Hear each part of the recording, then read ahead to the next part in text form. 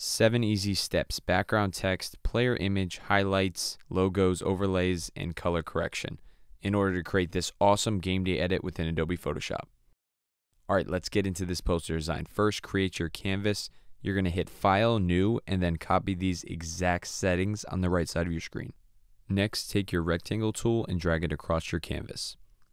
We will next change the color of our rectangle by hitting the Fill button and then selecting the color black. The background design is very unique, so first place your team's logo into the canvas. Decrease the opacity to around 2%. It's going to look like there's nothing there, but just stick with me. I will show you guys why we're doing this in just a minute. Next, drag in your texture into the graphic. I'll put a link to this overlay in the description. And we're going to put this overlay on the blend mode Divide. Step 2 is the game day text. Yes, it is just 6 text layers, but there is a quicker way to do this than just writing out game day 6 times. And let me show you how. So first, create your initial game day text layer. If you want to change the colors of your words, all you have to do is highlight your text and then select this color panel, but I'm going to keep it red. You can then change the color to whatever you choose.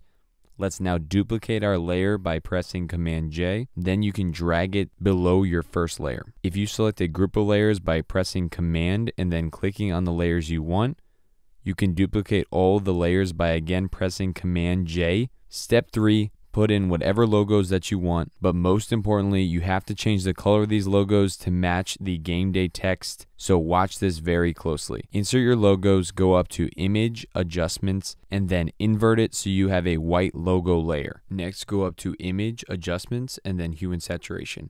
If you hit Colorize, Photoshop allows you to change the color of your sports team's logo by moving these 2 sliders.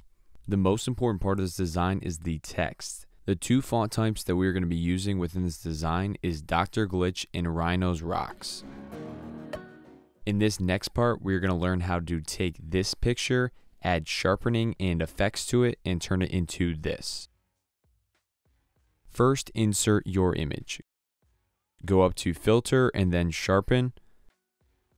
Duplicate your layer by pressing Command J. With your top layer selected, go to Filter, Other, and then High Pass Filter. We're going to switch the blend mode to Hard Light. Alright, we're going to zoom in here, and then you can see the before and then the after of the High Pass Filter effect. Press Command and click both layers and convert them into one singular smart object.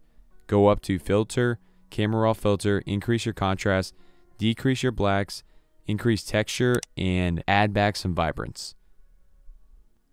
These are a couple quick adjustments within Camera Raw Filter. We're going to make a couple more adjustments later on, but for now this is okay. If you look closely around the jersey, you have this green area caused by adding back on the texture, and in order to get rid of this, it's really simple.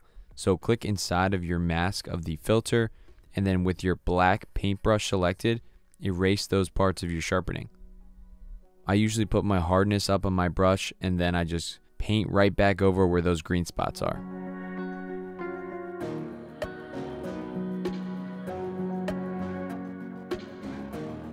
Now let's add a new adjustment layer, click black and white, and then adjust the blend mode to soft light. You also want this effect to only be on the player image, so hit this button to create a clipping mask.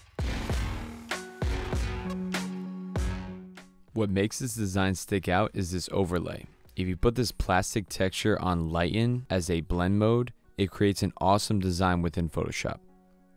Hold down Shift, Alt, and Command E to create a merged layer of your entire graphic design.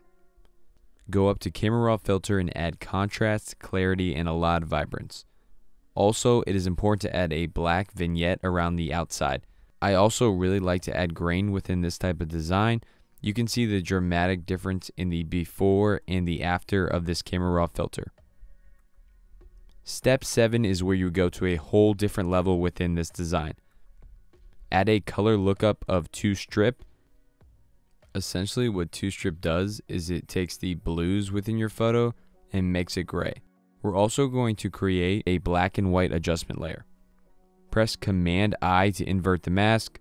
Then with the white brush selected, paint back on the black and white only to the player skin. If you guys are enjoying today's video, drop a like for me so I know to keep making videos just like this one.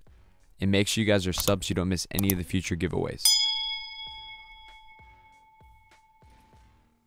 Alright, let's add a curves adjustment layer. Take this black slider and move it to the right in order to darken our background.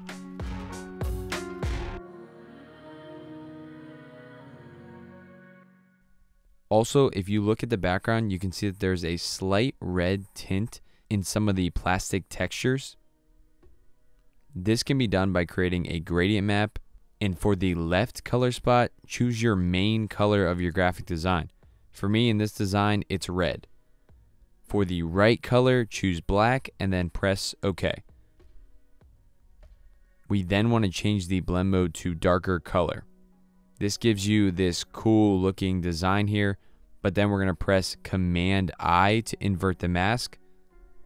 And then we're going to paint back on this red and black gradient with our white paintbrush. If you guys have any questions about this or any parts of the video, just leave me a comment and I'll get back to you right away. This is the before and here's the after. The final touch to this design is adding a glow over your player. Add a brightness and contrast adjustment layer, then increase the brightness.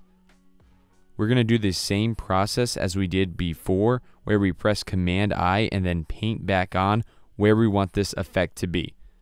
You can then reduce the opacity to wherever you think looks about right. And once you've done that, you're finished with this Photoshop poster design. If you want to check out some of my other game day edits and designs, click here. Thanks for watching and have a good one.